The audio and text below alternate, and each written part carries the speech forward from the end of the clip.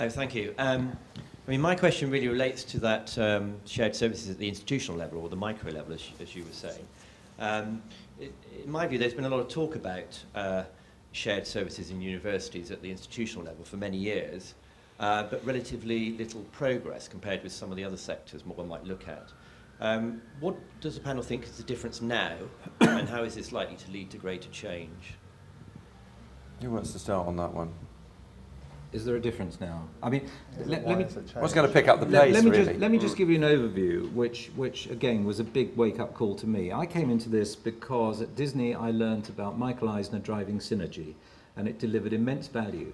The difference was synergy being in Disney. What you mean between film? Basically, it told the consumer products VP in Europe that he couldn't sell his soft toys this year. He had to wait till next year till we'd had the exposure on television to ramp the value up. Now, it's not quite shared service, but what it's about is it's about a CEO and a chief operating officer say, this is the way it's going to be, and if you don't like it, go and find opportunities elsewhere. What you have in the and this is about take-up of shared services, what you have in the sector is not UK PLC HE Limited.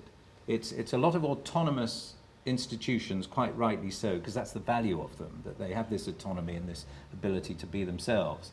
But at the same time, a lot of them doing similar things where if you were, I suppose the Chancellor, but they don't want to interfere, but if you said they could actually do this a lot more efficiently, because actually financial systems, some people might argue with this, but a lot of financial systems don't really make a lot of difference which one you use. And if you pull them together, there are certain underpinning things that they're not differentiators.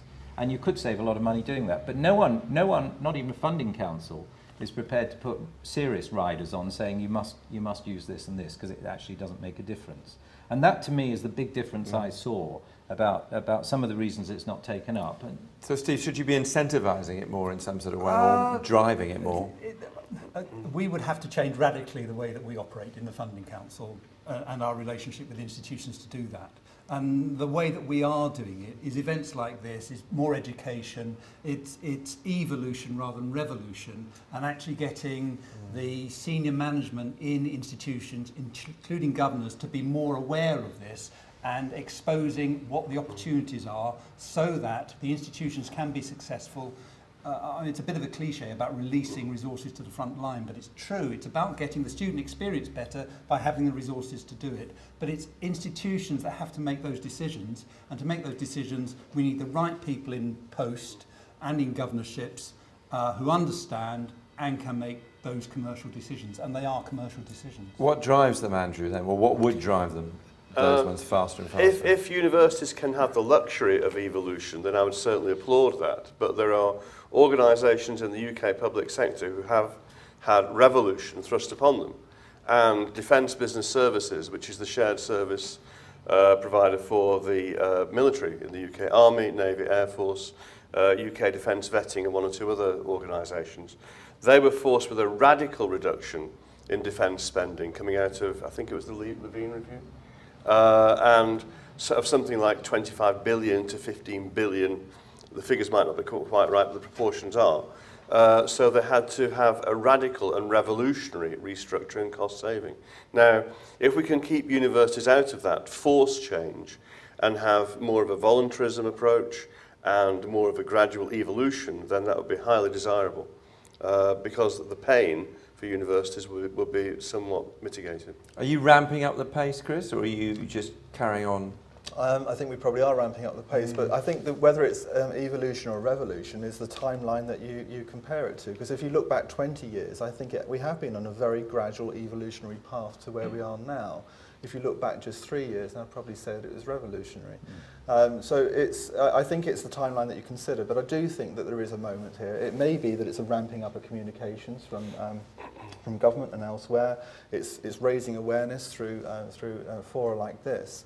But if it was a revolution, then I think it's thinking the unthinkable because of the need to think the unthinkable.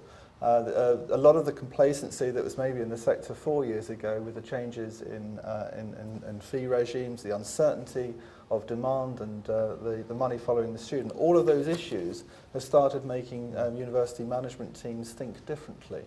and they are looking and exploring opportunities. Now that might be, and largely it is, around new income opportunities. It's more collaborations, it's more, it's different types of But are you saying that cost is becoming the driving factor, whereas people have said before that outcome, and improving outcomes becoming the driving factor? I think that hitherto there was probably a view that I want to control my own destiny and therefore I need to do this myself.